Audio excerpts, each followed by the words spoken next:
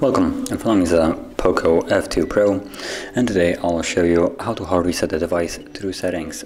So to get started, let's go into the settings, and from here tap on About Phone, scroll down to Backup and Reset, and at the bottom you will find Erase All Data Factory Reset. So choose that.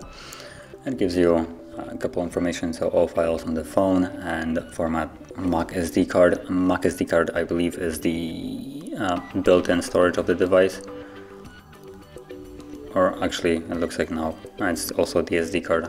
I don't know if you can deselect it or not, but if you don't want to format your SD card, you can simply remove it from the device.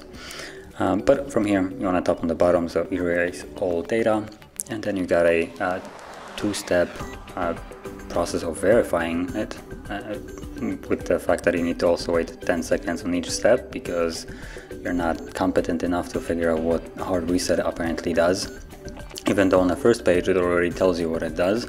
But if you're not sure, it removes everything.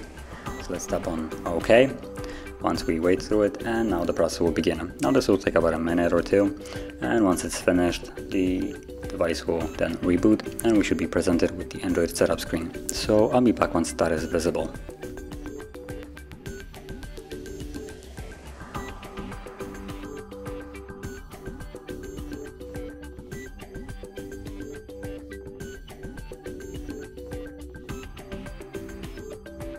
And as you can see, now the process is finished, and you can set up your device as however you like. So if you found this video helpful, don't forget to like, subscribe, and thanks for watching.